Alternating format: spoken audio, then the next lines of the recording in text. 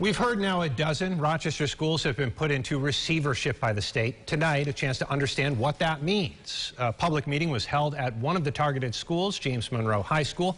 The district put forward administrators to talk about the next steps for these schools, which includes having an outside group come in and run the school. So every year we will be reviewed by the state. We receive support. We also receive classroom visits, school visit, interviews.